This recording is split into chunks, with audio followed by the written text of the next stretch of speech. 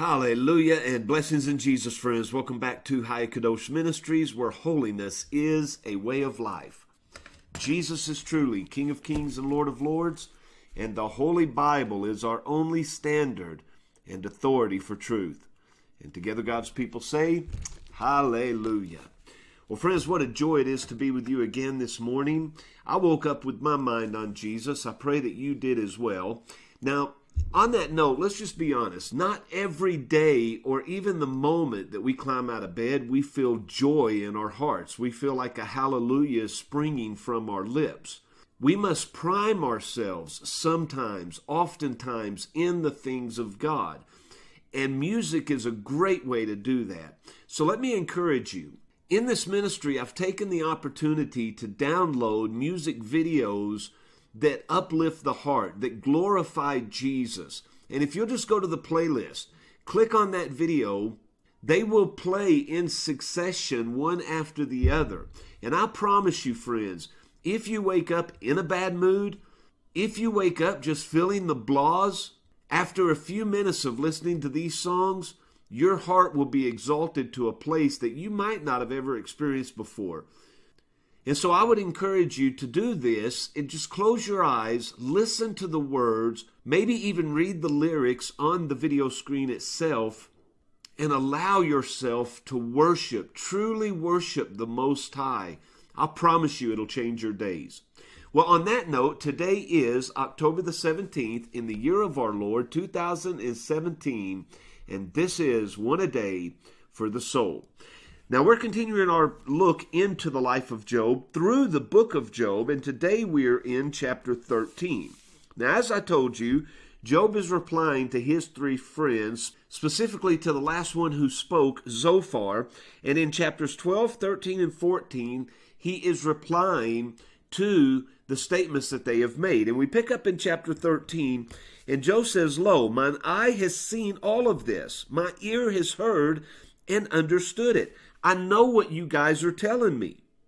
What ye know, the same I know. I'm not inferior unto you. And the reason Job says this is because all they're telling him is scriptural, biblical cliches. And that's not what Job needs. Job needs a friend. If you've ever been through a painstaking, disastrous situation in your life, the last thing you want someone to come and tell you is, well, it's all going to work out in the end. All things work together for good to those who love God. Although that's true, that's not what you need in that moment. You know, Paul said, when I speak to a Jew, I speak as a Jew. Well, why don't we speak to hurting men as hurting men? Why don't we meet them in their time of need instead of come along with all these church cliches and proper sayings? And that's what Job is saying here. He's saying, look, since I can't get the answer from you in verse 3, I'll speak to the Almighty. I'll reason with God. You guys are just forgers of lies. You are physicians of no value. You're not doing anything for me by the words you're telling me because I know everything that you're telling me. I don't necessarily need to hear truth because I know the truth. So instead of preach to me, why can't you cry with me? He continues in verse 5 and says, oh, that you would altogether hold your peace. That should be your wisdom. In other words, Job says you would be wiser if you would keep your mouth shut. Isn't that what Solomon tells us in Proverbs chapter 17, verse 28? Even a fool, when he holds his peace, is counted wise. He that shuts his lips is esteemed a man of understanding. And so that's what Job is saying. He's saying, look, if all you're going to do is come at me with these cliches and wise sayings, I would rather you just remain silent. I'll take my case before the Lord. In verse 6, he says, hear my reasoning. Hearken to the pleadings of my lips. He says, why do you speak wickedly for God and talk deceitfully for him? In other words, why are you trying to defend God? God can defend himself. Will you accept his person? Will you contend for God? Is it good that he should search you out? Or as one man mocketh another, do you so mock him? So Job is saying, look, let the Lord speak for himself. You don't need to be his spokesman. It would be one thing if you spoke on his behalf and you spoke the truth that he would speak.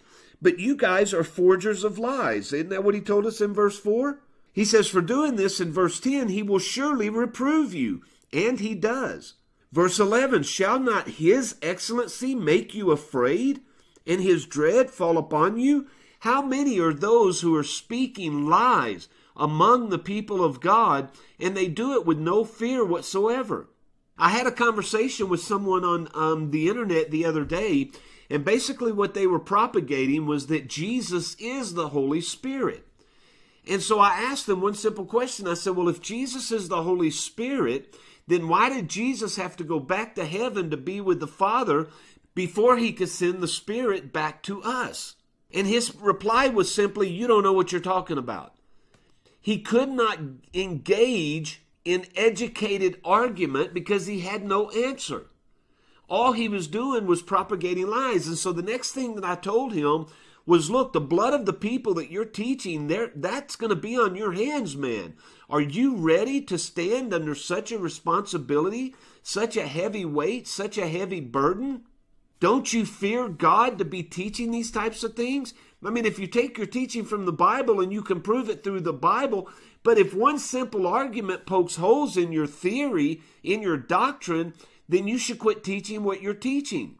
And that's why Paul said, look, people don't need to be teaching who are novices because they don't have a full grasp on the Word of God. And that's what Job is telling his friends here in verse 11. Shall not his excellency make you afraid? Shall not his dread fall upon you? Hold your peace in verse 13. Leave me alone that I may speak, and let come on me what will. He basically says in verse 14, I'll take my life in my own hands. I'll take my chances with God because I'm getting nowhere with you guys. Though the Lord slay me, I will trust in him. I will maintain my own ways before him. He will be my salvation. He says in the next few verses, O Lord, I only have two requests of you.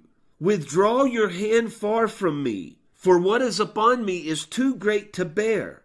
Speak to me, and I will answer, or let me speak, and you answer me. And second, show me my iniquities, my sins. Make known to me my transgression and my shortcomings.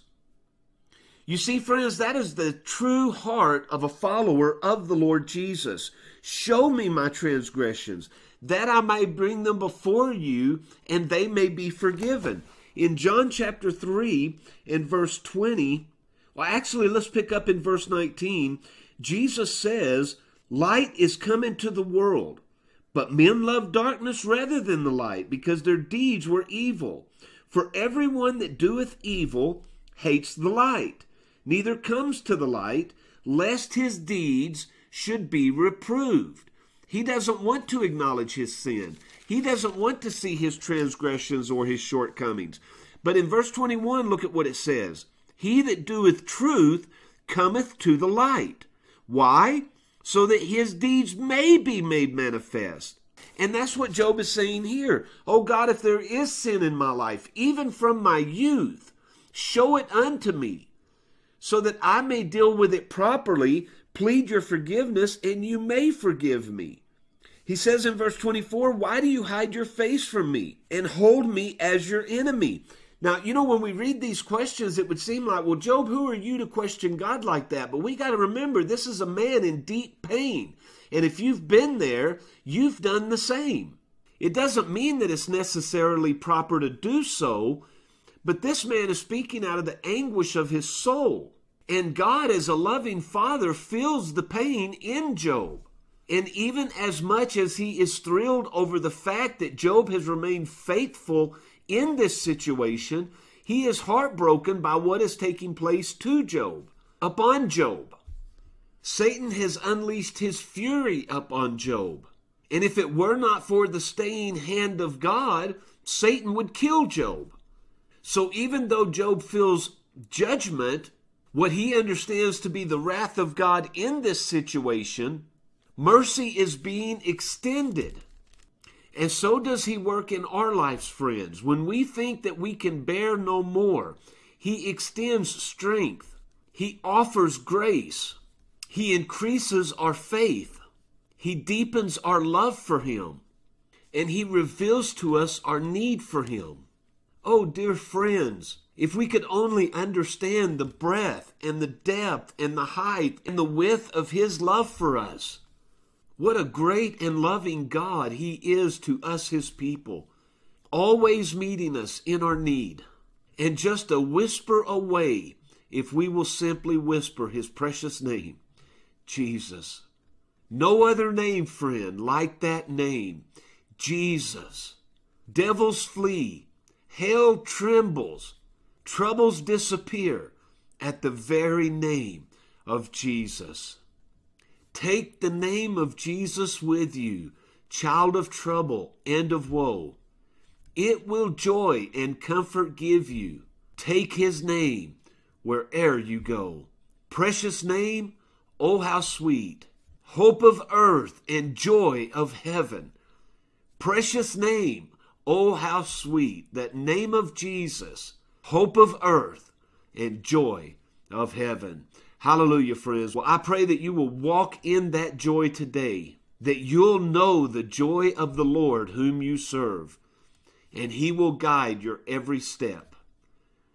Now, as He wills, and until tomorrow, friends, I love you, and I'll see you on the next video.